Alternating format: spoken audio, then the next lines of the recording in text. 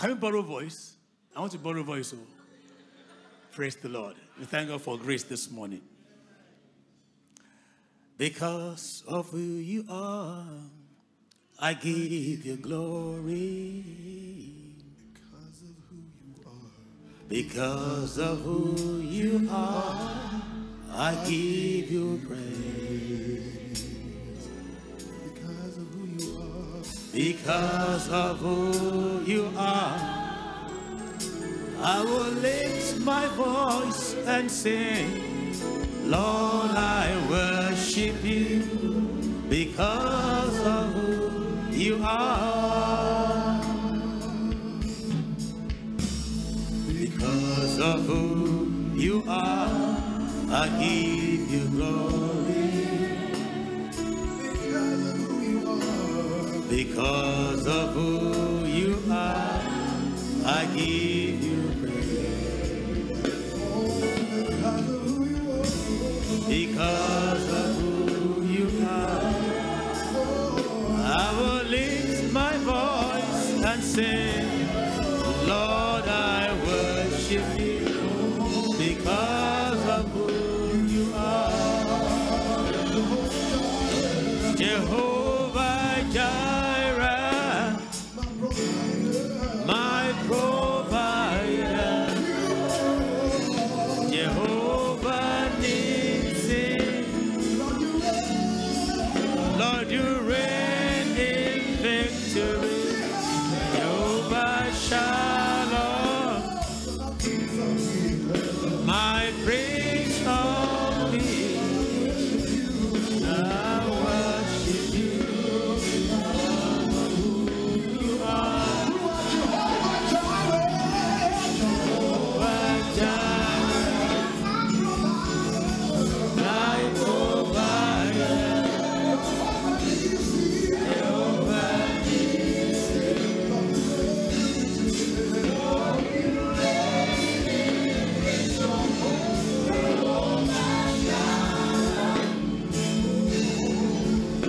my Prince of Peace, worship you because of who you are. Worship you because of who you are. Father, indeed this morning, not for what you have done, but for who you are, we worship you. You are the great and mighty God, the Holy One of Israel, the unchangeable changer, the Rock of Ages, the I am that I am, the Almighty, Wonderful, Counselor, Mighty God, Everlasting Father, the Prince of Peace, the one who is, the one who was, the one who is to come, the Almighty. We bow before you this morning. Thank you for all that you do for us as a nation, as your people, as your church, as families and individuals. Take all the praise. Thank you for life this morning. We can gather before you, not in distress, but in peace and in joy. Please accept our thanks in the name of Jesus. Today, as we dwell your word, empower our thanksgiving by your Spirit in the name of Jesus. Have your way, my Father. Glory, worship be unto your name. In Jesus' mighty name we have worshipped. Praise the Lord. Please be seated. Happy new month. We thank God for the choir. More grace unto you in the name of Jesus. This month our theme remains the Spirit of the Lord. And I'm sure we saw the theme on the landing coming up this morning. Our text is from Micah chapter 3 verse 8a. Micah 3, 8a. But truly I'm full of power by the Spirit of the Lord. This morning we're talking about spirit-empowered thanksgiving. Spirit-empowered thanksgiving. We know the Spirit of the Lord, that's what we've been discussing in this year. The third person in the Trinity, and when the regime of the Holy Spirit. So the thing I want to define there is also what is power. Power talks about ability, strength, and capacity to do something. So we are saying this morning that when God's Spirit dwells in a person, that person's thanksgiving, praise, and worship can't be ordinary because God's Spirit in him empowers him or enables him to praise God. If we check the Bible carefully, God seeks for two types of people. Number one, intercessors, and number two, worshippers. In Ezekiel 22, verse 30, Ezekiel 22:30 says, "And I sought for one, a man that will stand in the gap." So God seeks for intercessors. Likewise, too, in John chapter 4, John 4:23 and 24. John 4:23-24 says, "But the hour is coming, and now is, when the true worshippers will worship the Father in spirit and truth. But the Father is seeking such to worship him. God is spirit, and those who worship him must worship in spirit and truth." God is seeking for worshippers. Are there any worshippers this morning in the house? Can I hear hallelujah from you? Now, that would tell us the importance of worship and thanksgiving in things of God. If the Almighty God, with so many angels in heaven, is still seeking for worshippers, that should give us an understanding that worship, thanksgiving, is a power to God. There are times that thanksgiving may appear as a duty. There are times when things appear not to be going well in our lives. There are times when the rent may be due and we can't pay. School fees may be due and we can't pay. Maybe out of job or in between jobs, as we say in the sanctuary. Or perhaps even the money you are meant to collect from the employer has not paid up to now. Or perhaps because of cash policy, money is in the bank and you can't take it out. Does it make sense?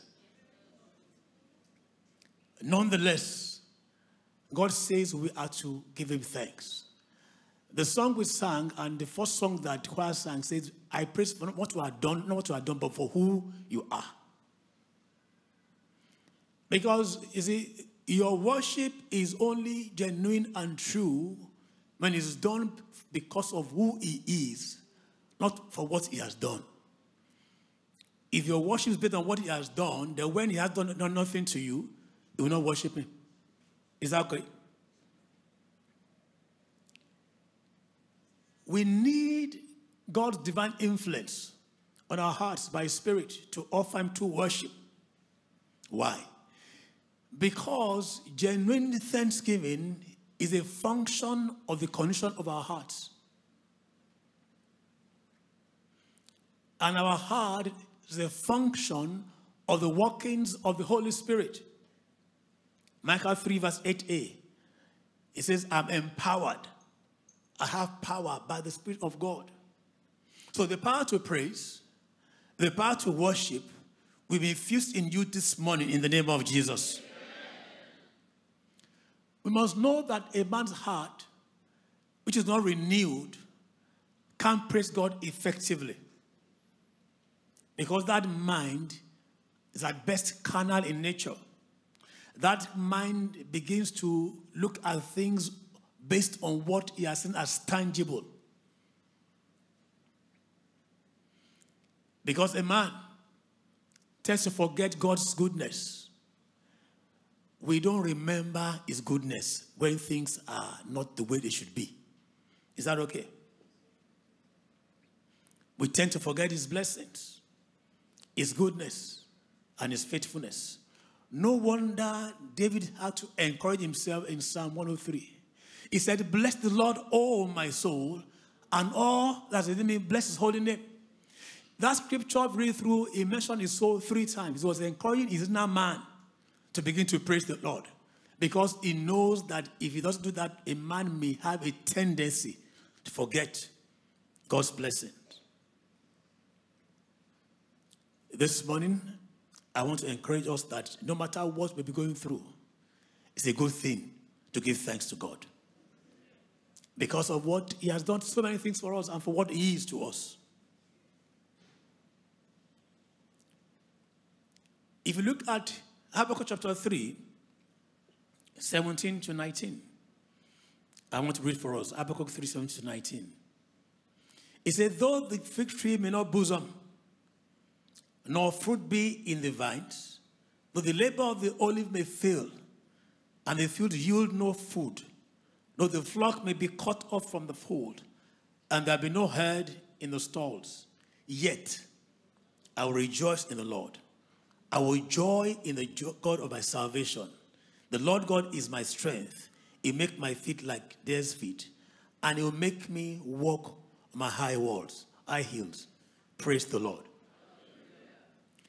In modern language, though business may fail, though there's no food in the house, though my employer has not paid me, though the landlord is threatening to evict me, though my children are at home and not on holiday, but because I can't pay school fees, though there's no money in the account, yet I will rejoice and give thanks to my God. Brethren, thanksgiving is an attitude and a choice.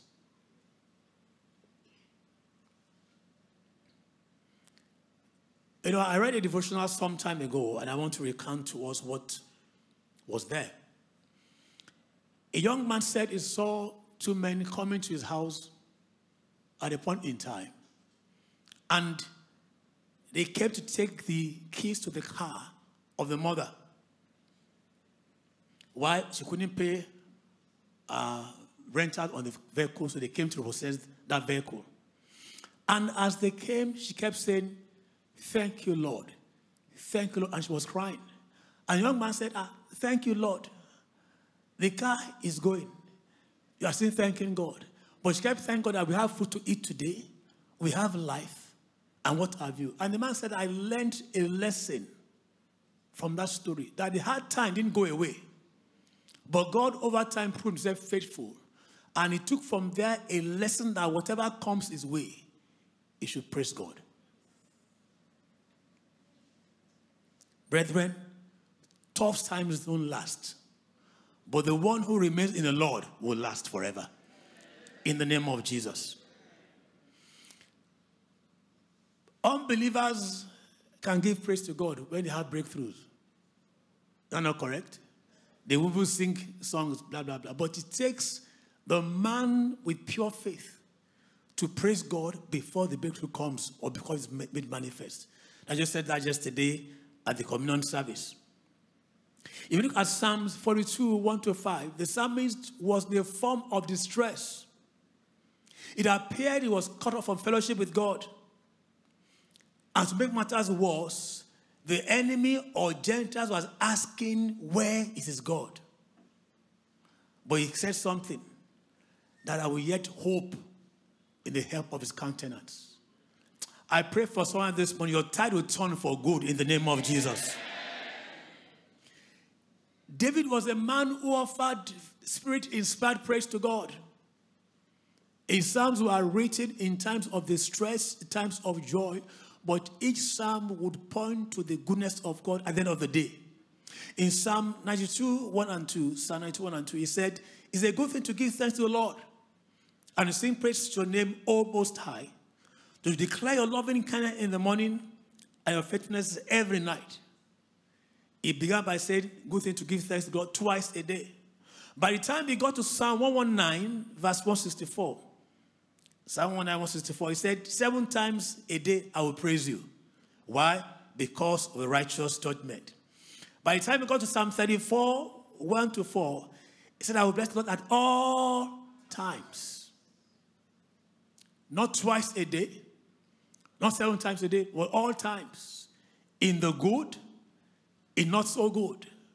When things are going south, when things are positive, I will bless the Lord. In Mark 16, verse 1, the Bible talks about Mary Magdalene, Mary, the mother of James and Salome, that in their distress, in their confusion, they still bought spices to come and worship the Lord.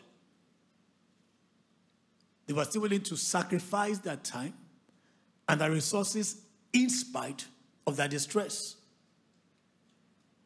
The psalmist said in Psalm 4 verse 7, NLT version, Psalm 4 verse 7, you have given me greater joy than those who have abundant harvests of grain and new wine.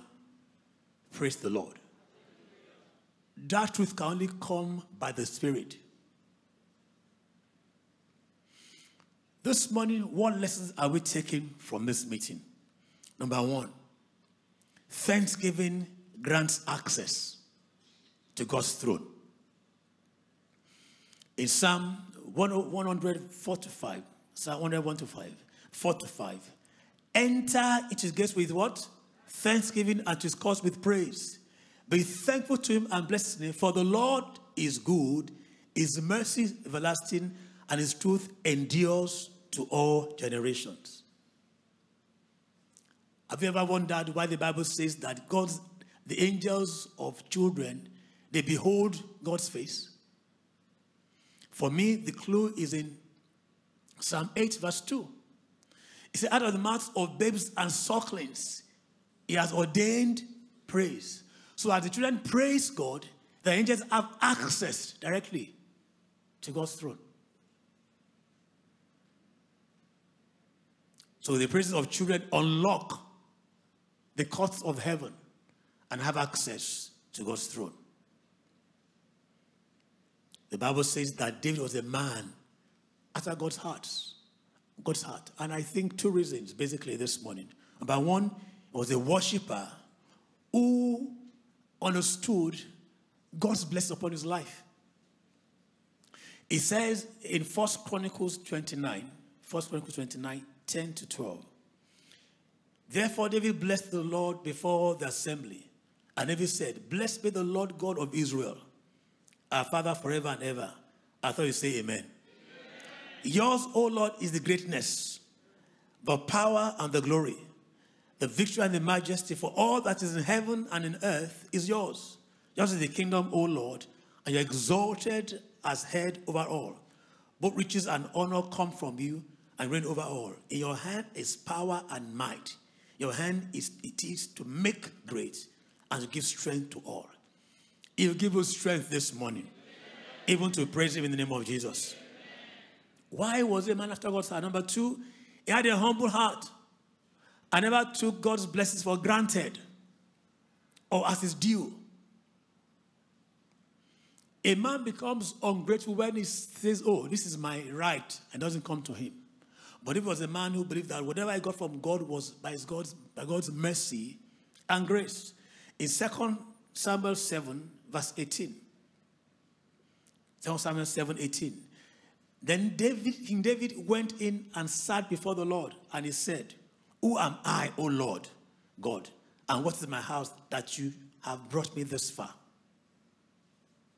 He understood that the blessing of God come only from God. The Bible says also in Psalm 51, 17b, that a broken and contrite heart, these, O God, you will not despise.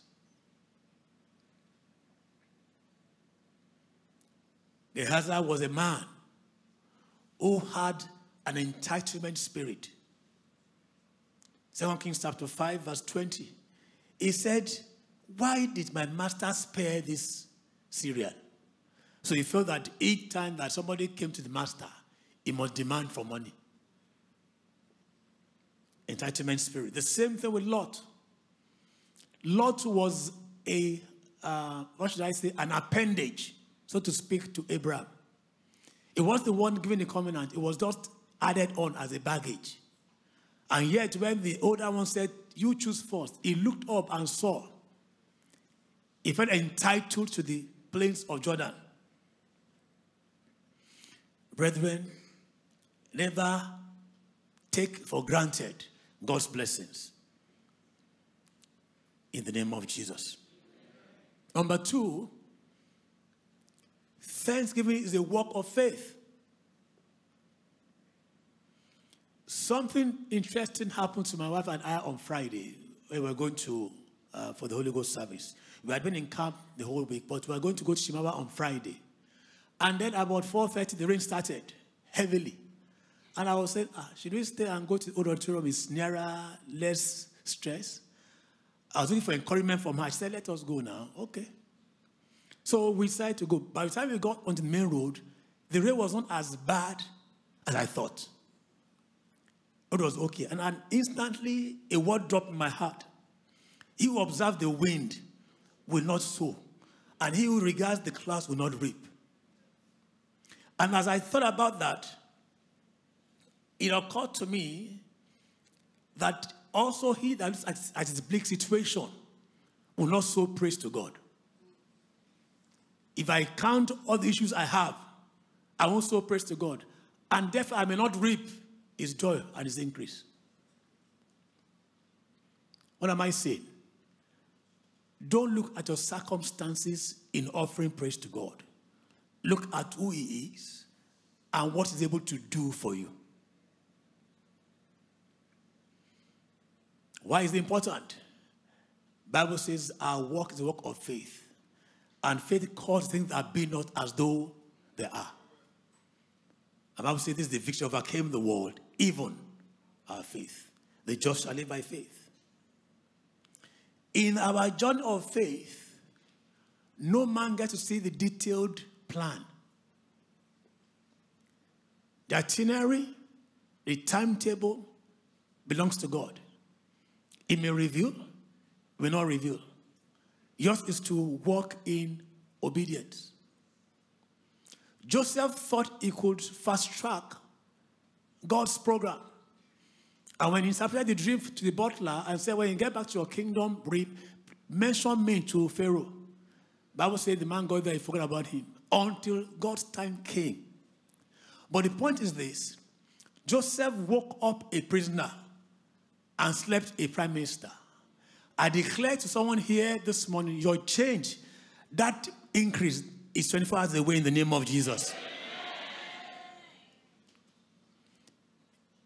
Things may appear to look different and contrary, but God works in the background. When Israel was to cross the Red Sea, everything appeared ordinary.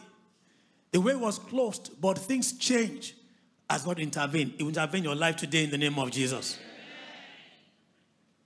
Thanksgiving strengthens our faith because an expression of our confidence in God's ability. The psalmist said in Psalm 57, verse 7, NLT version.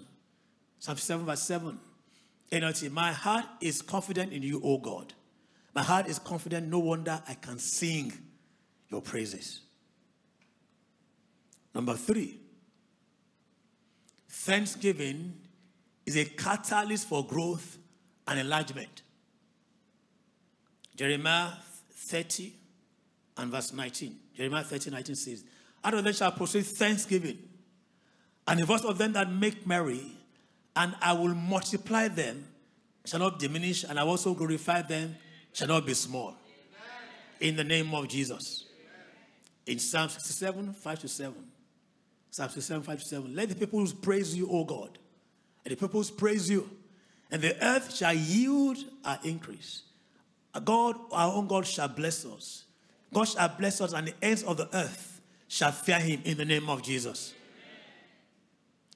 As a divine law, that whatever you appreciate God for has the capacity to increase.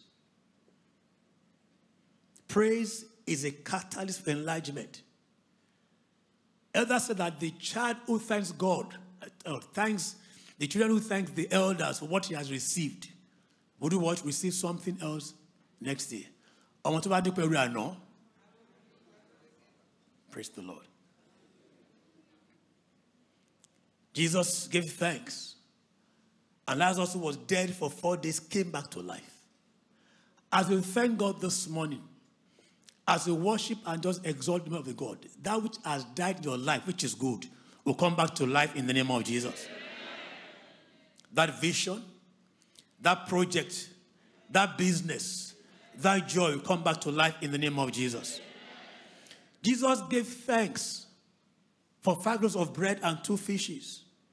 And that same bread and fish fed 5,000 men, not counting children and women.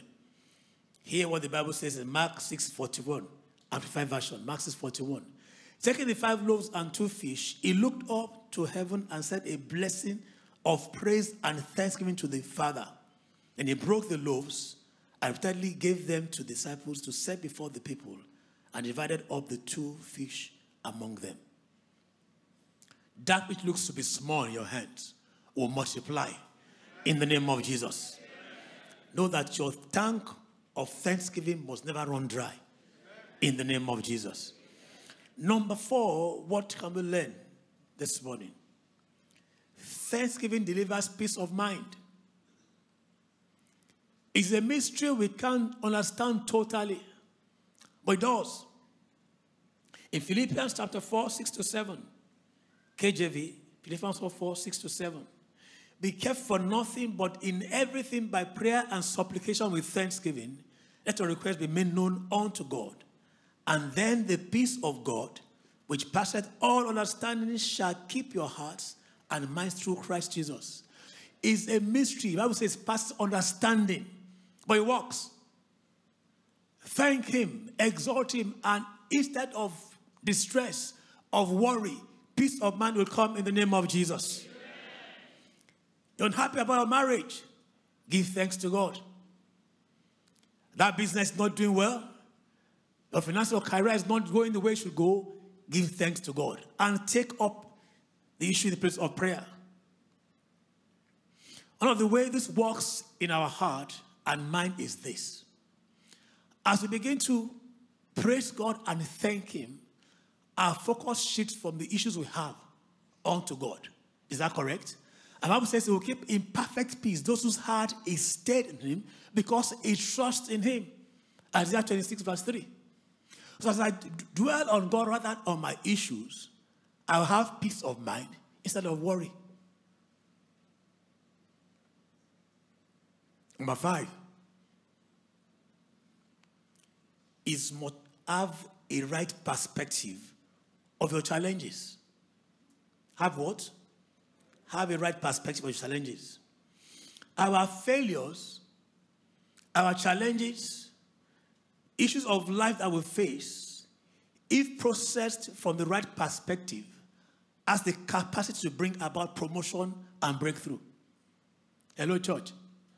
Did you hear that? There's a principle called failing forward. And it just simply says that I will learn from my past errors.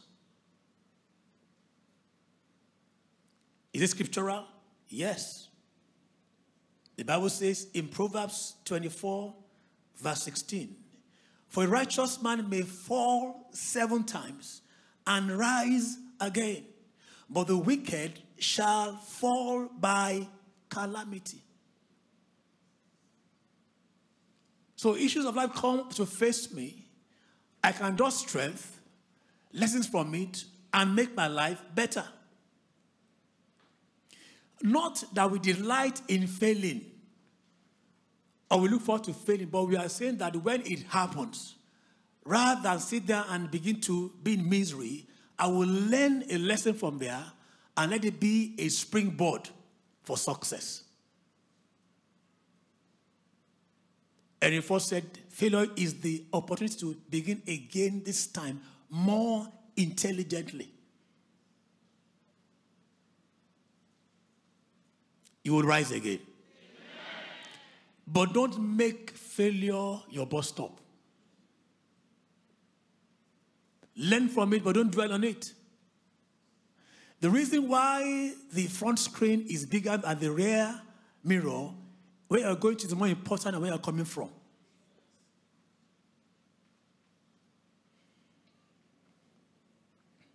Romans 8, verse 28. Romans 8:28 says, but we know that all things work together for good to those who love God and to those who are called according to his purpose. All things, the good, not so good, work together for God's glory and your good. Saul went in search of his father's asses with his servant. They searched many days, but they couldn't find, so they failed, so to speak. They couldn't find those asses.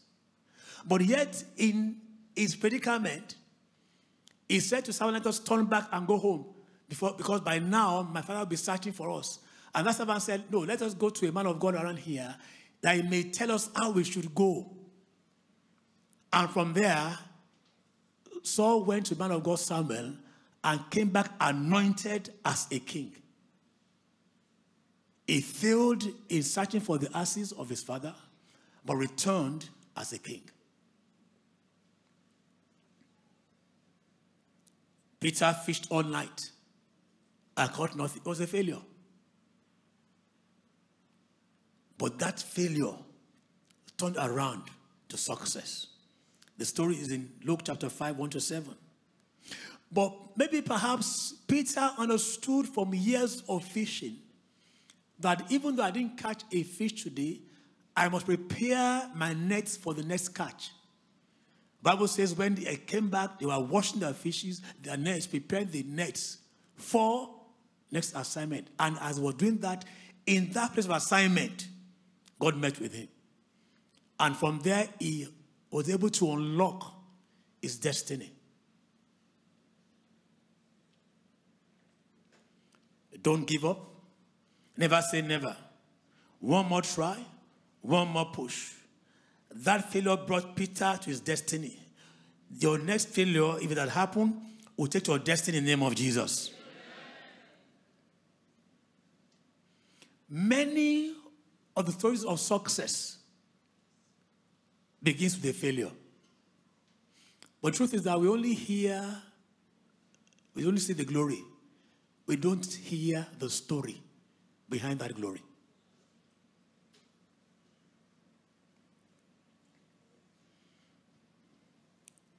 Give thanks, because as a born child of God, all things are working together for your good in the name of Jesus.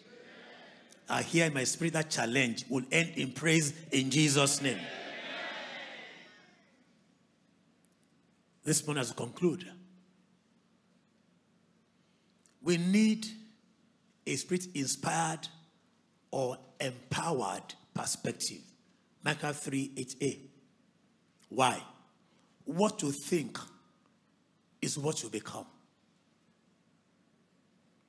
Our thoughts have a way of shaping our outlook and our perspective. Proverbs 3, verse 7. Proverbs 3:7 says, for as he thinks in his heart, so is he. That's why the Bible says that we must guard our hearts with all diligence. For out of it are the issues that determine our lives.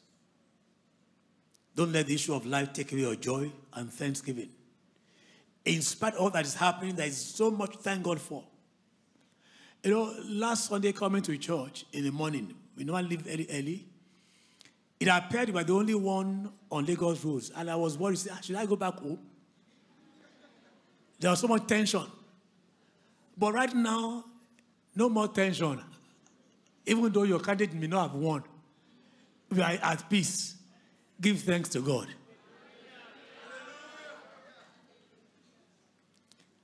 You know, a man does not value peace until he sees war.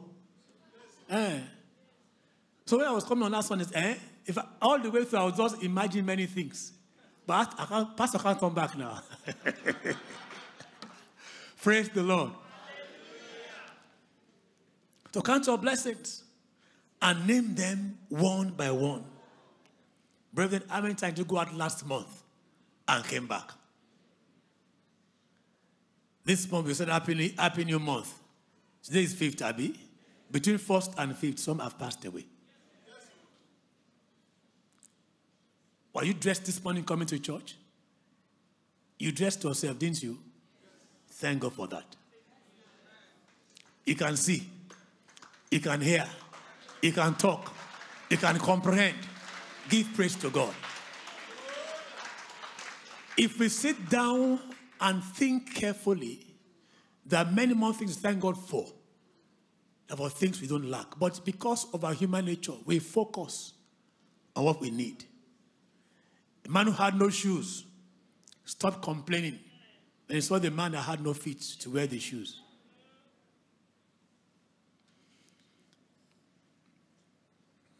As we close this morning, remember that God's kingdom is in righteousness, is in peace, and joy in the Holy Ghost. Romans 14, verse 17.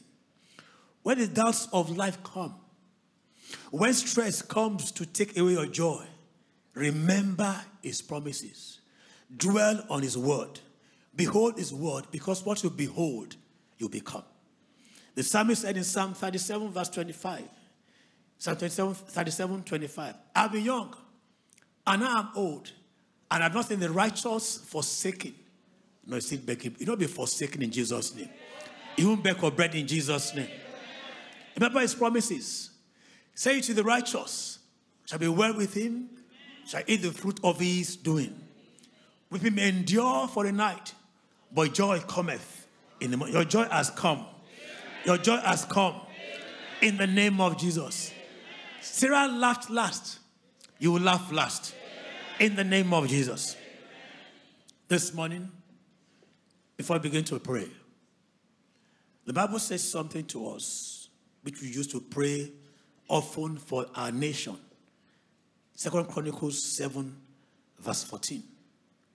It says, if my people who are called by my name will humble themselves and pray and seek my face and turn from their wicked ways, then we hear from heaven and I forgive their sin and heal their land. Even if you are in your situation today because of sin, of error, there's a way out. In Micah 7,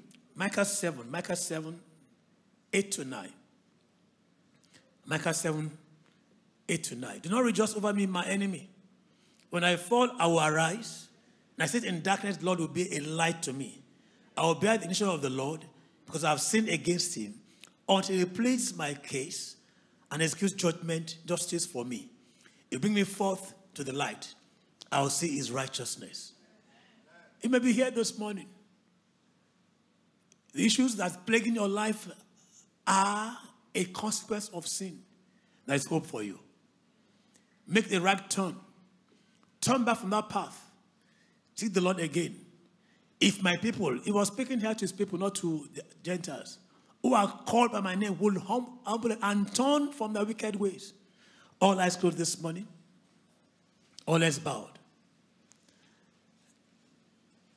That business, that career, that family can be healed if you make the right choice this morning. Are you here today, yet to know the Lord as the Lord and personal Savior? Or you have known him, but right now you know that you have gone back to vomit. He's calling you. Is God speaking to anyone this morning? If he's speaking to you, show by your hand and don't be ashamed. He wants to save you. He wants to bring you back to his kingdom. He's knocking upon the door of your heart. The Bible says, if any man should hear his voice, open the door, he will come. Thank you, my sister. Praise the Lord. Thank you, my sister. Anyone else this morning saying, Lord, I want to know you. I want to serve you, Lord. Please lift your hand properly. Don't be ashamed. It is a journey, a choice you must make. It's your greatest breakthrough, so to speak. That decision to serve the Lord, to know him.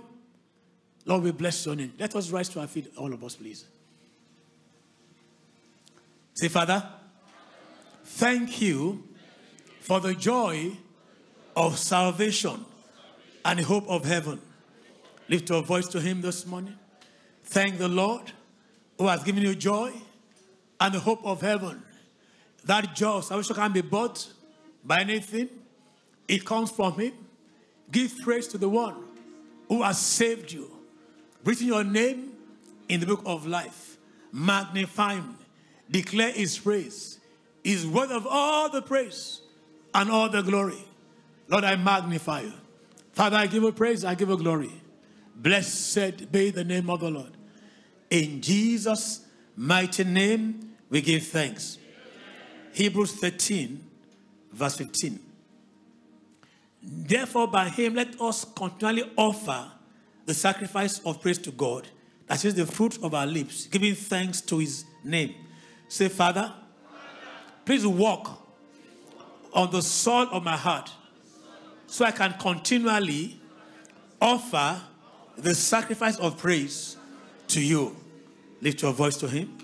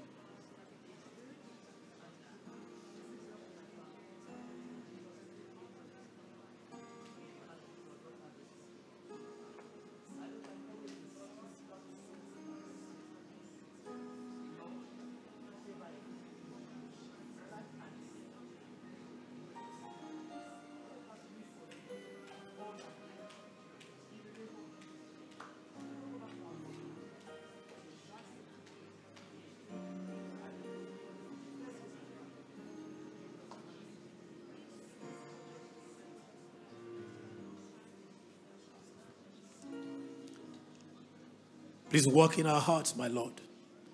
Walk on the soul of our hearts so we can continually offer the sacrifice of praise to you. In the name of Jesus. Thank you, my Father. In Jesus' name we pray. Say, Father, as we offer praise and thanksgiving, let the lands of our businesses, of our careers, of our marriages, of our wombs, our destinies, yield their increases to us in the name of Jesus.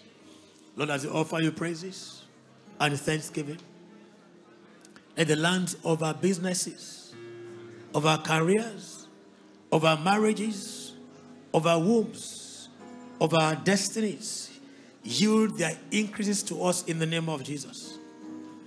Thank you, my Father. Glory, worship be unto your name. Blessed be the name of the Lord. In Jesus' mighty name, we have prayed. I'm coming back to the heart of worship. It's all about you. It's all about you, Jesus. I'm sorry, Lord, for the thing I've made it. When it's all about you, Lord, it's all about you, Jesus. I'm coming back to the heart of worship. Lord, it's all about you. It's all about you. It's all about you. I'm sorry, Lord. I'm sorry, Lord, for things I made. It's all about you. It's all about you, Jesus. Father, we are asking this morning, help us to focus on you and not on things which are temporal. Help us to appreciate that what you have done for us, money cannot buy it. Help us appreciate that your grace can be purchased by dollar, by naira, or by sterling. The things that men run after is more precious than gold, than silver, in the name of Jesus. Let our eyes be opened, my Lord. Thank you, faithful Father. Jesus' mighty name we have prayed. Praise the Lord. Let's clap unto the Lord this morning. Let's appreciate our Maker. Let's give praise to Him. Please be seated. 5. 2 Timothy 2, 1-5. Thou therefore, my son, be strong in the grace that is in Christ Jesus. It is time this morning to honor the Lord with our substance,